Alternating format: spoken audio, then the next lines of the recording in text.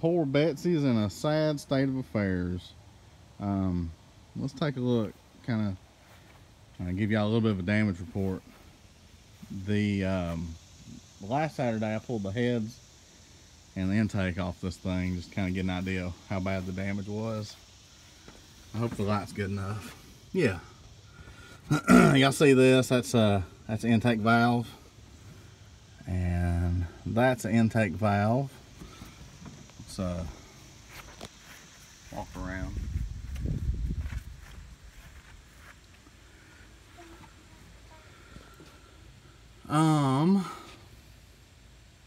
It's harder to see on this side. It's not as pronounced. Let's see. That mark, that's the intake valve. And that is too. So, we'll look at the heads here in a second. But the good news is that Betsy is an organ donor. I'll explain more about that in a second. So I said that Betsy's an organ donor, and what that means is that she's got some good parts, and she is, you know, behind the barn and kind of on the back burner for now. So instead of putting GT40s on the 88, I'm gonna put trick flow heads on the 88. And yeah, let's take a look at those heads real quick. This is the worst head and the most obvious. Y'all see the daylight behind that one? That intake valve's bent. This one's even worse. Let's get down here. Yeah, y'all see that? Yeah, that's bad news. But I'll get some intake valves for these heads and get half a valve job. These heads before I bought them were actually going through, so they probably got maybe 10,000 miles on them. You come down here, you can see the difference in the height of the valve spring. Yeah, that was a dead giveaway once I pulled the rocker arm off. But anyway, so the 88 GT is gonna benefit from the trick flow heads, and the 95 will get a ported version of these Iron GT40s. And I think I'm gonna pull the B cam out of the 95. I'd like to get something with more lift. Let these heads breathe a little better. And try to, you know, I was running trick flow heads with a B cam. I'll be running GT40s, but I want more lift to kind of compensate for the flow deficiency. So that's the plan. Speaking of Betsy being an organ donor, we're also getting a transfusion. Before this car died, it got a full tank of gas, so it's probably got 13 or 14 gallons left in it. So let me show y'all a little trick on how to pump gas out of one of these, so you don't have to cycle the key a million times. So the key is on. If you'll spin the rotor, it'll cycle the pump on. So you just kind of plug the distributor. The distributor's plugged in. If you'll keep the rotor going, it'll keep pumping gas. So we'll see how quick this 255 pump can fill up a 5-gallon bucket or jug. Got me a helper. She's doing a good job.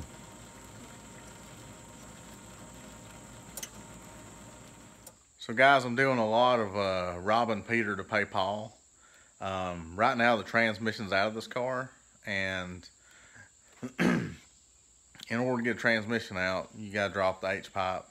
And this car has been jumped. Somebody went Dukes of Hazzard in this car before I bought it. Let me show y'all what I'm talking about. Look at this pipe. It's like flat. Y'all see that? Kind of hard to see. But right here, like the hole where it's scraped, all that rust, that is like totally flat. I mean, you put a straight edge on that thing, it is flat. But somebody jumped and it landed hard on that one side. It got the other side a little bit, but it really tore up this other side. A devil to get off. I like to not get the H-pipe off this car. It's like bent in a weird way, and I fought and fought and fought with it. It came off. I'm not putting it back on. So also the headers were leaking. The passenger side was leaking real bad. That's my fault. I cut a corner and I shouldn't have. Let me show y'all something else I got. So I picked up these. They're a set of Mac long tubes for an AOD. So I've been looking for a set of these for a while. They're not very easy to come by, but and they look kind of rough, but they'll work. I'm tickled to death to have them. So to let you know the current state of the 88, the transmission's out, the H pipe is out, both headers are off. So I'm just getting deeper and deeper. You know, last week I drove this thing to work. It's tagged and insured. I drove it to work. It almost killed me, just how bad the headers were leaking. And there's a couple cracks in the floor, so the exhaust is coming through there. And also the grommet, where the speedometer cable goes through the firewall, I was breathing plenty of exhaust from there.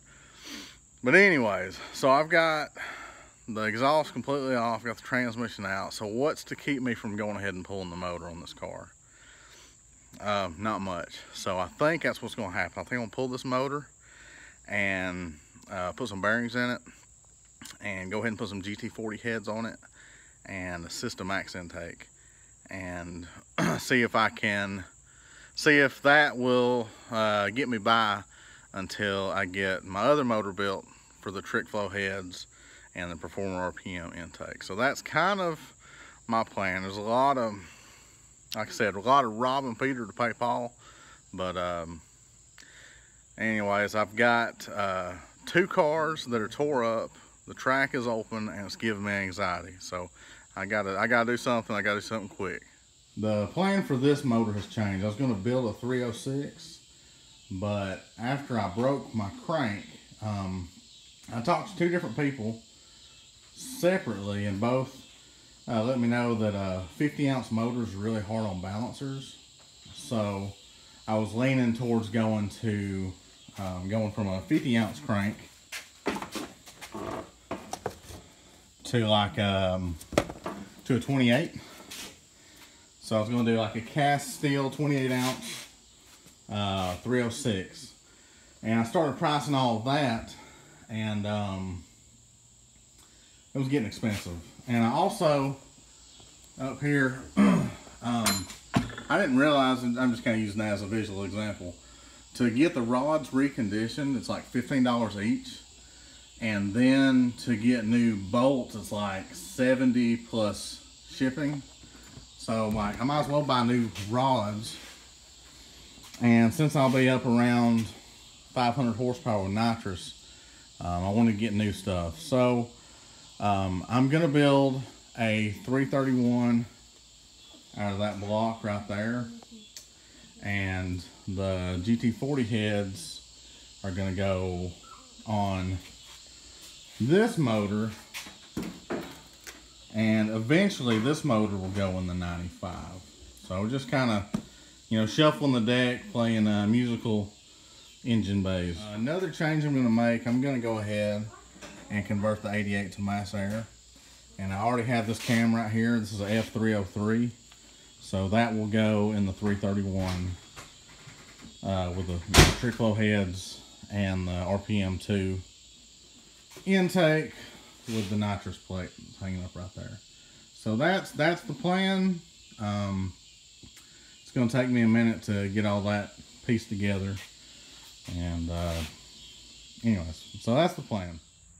Well guys, this video is a little bit of a jumbled mess, but so is what's going on in my head. But anyways, the motor is going to come out of this car. Just one other update. I got the transmission back from the transmission shop. It's got a new bushing in the front pump since I'm putting a new converter in it. It's got a new seal, front and rear, and where the shifter comes out of the side of the case. And so a buddy of mine took care of that. Quality transmission. So thanks, Tally. Appreciate you. Yeah, I guess that's going to wrap it up for now. Thanks for watching, and we'll catch y'all later.